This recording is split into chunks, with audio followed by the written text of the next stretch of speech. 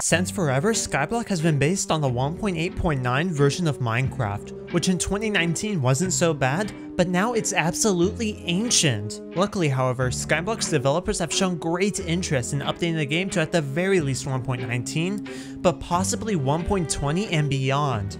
And the amount of items and features that each update could bring to Skyblock cannot be described in a single video, but I will do my best to do so in a reasonable time.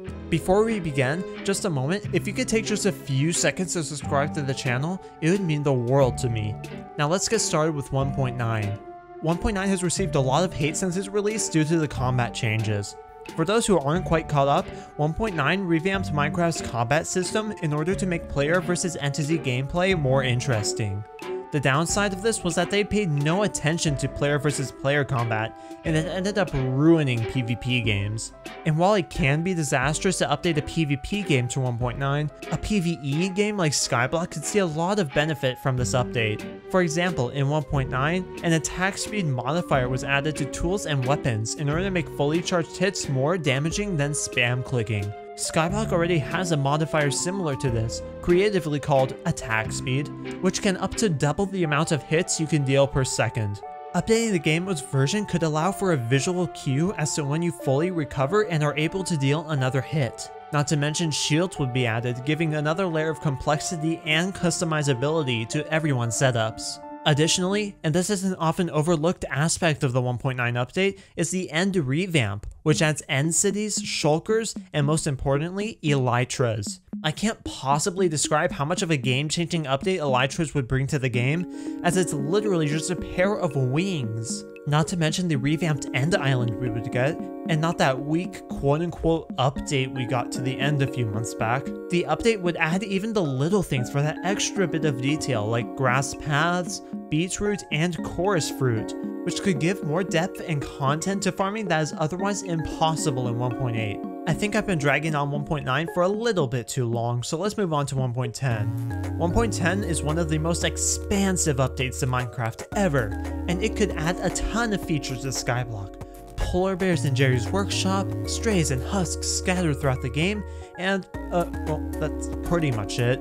I kinda lied, 1.10 was really boring, but even then, those 3 mobs alone could be used for such creative things, as the developers have proven very creative with the limited features 1.8 has to offer.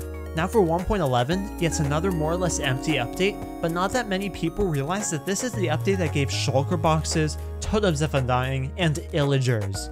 Evokers, Vindicators, and Vexes could be used as the groundwork for a new Dark Forest extension of dungeons, and the Evocation Fangs particle could be used for no doubt many different things, like boss attacks and item abilities. And shulker boxes could make it so much more convenient to store items, as each one is basically a chest that can go in chests, or perhaps storage units, or even ender chest slots.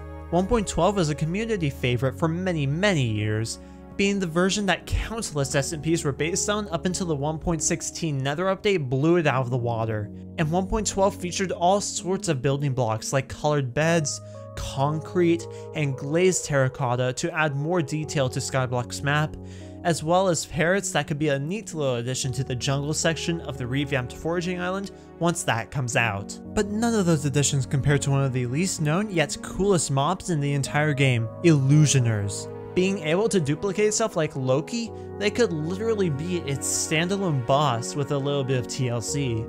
Now on to 1.13, and this is an especially juicy one, because the devs actually went into detail with the things they would want to do with the features this update offered, specifically related to a new fishing island called the Abyss. In 1.0 design thread number 9, Jay Varman, one of the senior developers and game designers of Skyblock, went over their plans for a really promising fishing revamp, and talked about how underwhelming it would be without the 1.13 features like swimming, the thousands of tropical fish variants, and the countless new blocks, mobs, and particles that are otherwise limited to our imagination in 1.8. Just think about it, a system where certain tropical fish variants give you certain drops, and some ultra rare ones that can give you an ingredient to make the new best fishing weapon in the game, a trident. And you might be able to craft a conduit, which would drastically increase the efficiency of grinding underwater, or maybe a boss will spawn in which you have to destroy a set of conduits in order to deal damage, similarly to the end crystals in the dragon fight.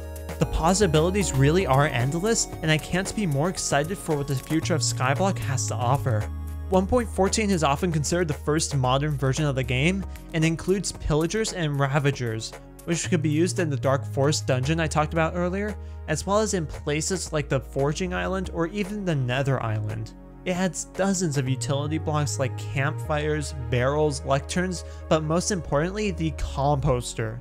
Why? So they don't have to make complicated models like this one in the garden. There are also 6 new note block sounds, which might be used in the future updates by Minecraft note block composers like Shankonet to further enhance the game's atmosphere and original soundtrack. Furthermore, there are sweet berry bushes, yet another crop that could be added to the garden in the future. But all of these additions pale in comparison to the crossbow, a special bow which could signal a major update to combat. With things like the custom charge times and custom abilities, the possibilities really are endless. Also, Panda! 1.15 is a rather small update, but it could pack a decent punch for those who are obsessed with farming. These and the related blocks and items could be used for such a wide variety of things in the garden, ranging from increased crop regen speeds to honey possibly being used as a currency to add some modern features like beetroot or berries. The possibilities are, say it with me. No, I'm not going to say it a third time. Who do you take me for, a bad commentator? Did you think Skyblock's Nether update a year or so ago was big? Well, take into account the fact that it uses absolutely none of 1.16's Nether update features, which is considered one of the most significant Minecraft updates ever. Piglins, Hoglins, Crimson Forest, Warped Forest, Soul Sand Galore, do you get the idea? Literally every aspect of the Crimson Isle can be reimagined with the features from this update. From the Piglins and Barbarians actually being Piglins, to Nether Gold Ore and Netherrack. Oh wait, did I say Netherrack? Sorry, I meant Netherite. And that would be an absolute game changer. Netherite tools, armor, lodestone, etc, etc. It doesn't take a creative genius like me to think of the insane things they could do with those tools and armor. I probably should have given more time to 1.16, but we are only 2/3 of the way through these updates, so let's get right into 1.17 and 1.18. And combining these two updates because they are technically the same update, the Caves and Cliffs update, with 1.17 giving the items and 1.18 being the terrain generation. Azalea could make foraging a whole lot more than just trees, and while Skyblock technically has amethyst gemstones, I'm sure they can figure out something to do with the actual amethyst blocks. Copper could revitalize the Goldmine Island, which nobody steps foot in after mining level 5. Calcite, Tuff, and the Sort could also set the stage for a revamped Goldmine Island, catering to new players and endgame players alike. Hardstone and the Crystal Hollows could be replaced by Deep Slate, feeding into the lore of it being a deeper area below the Dwarven Mines. And speaking of the Dwarven Mines, Dripstone, need I say more? And the Jerry Island could be further enhanced by the use of Snow Your Snow, adding a little bit of danger to the otherwise docile island. And I didn't even get to the juicy part. A whopping 128 blocks of additional height could be added to the world, allowing for interesting private island builds as well as a potentially even more massive Crimson Isle, and perhaps even a remade hub island.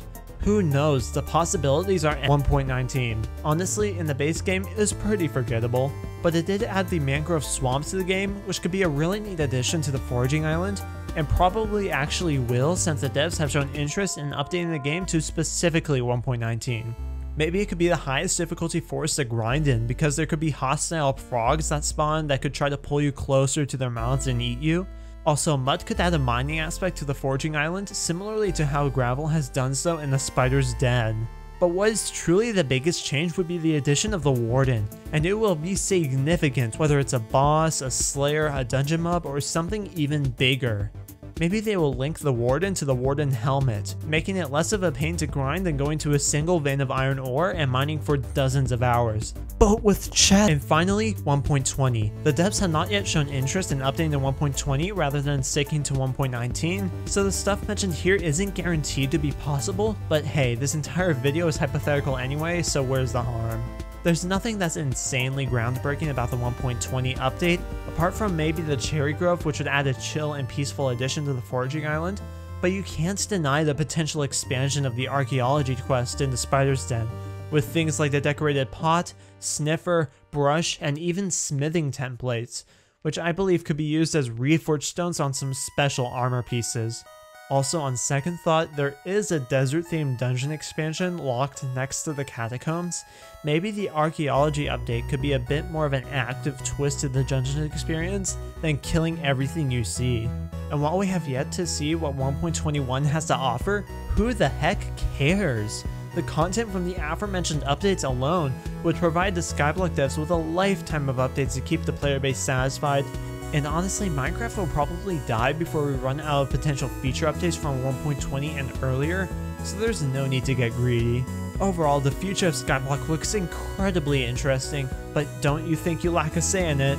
At the end of the design thread, Jaya Varman posted a link to a Google form where you can provide your own feedback on some of the ideas said in the thread, and I highly encourage you to speak your mind. I put the link to the form in the description down below, and remember, we don't want an update the players hate, so if you want your voice heard, make sure to fill out this form.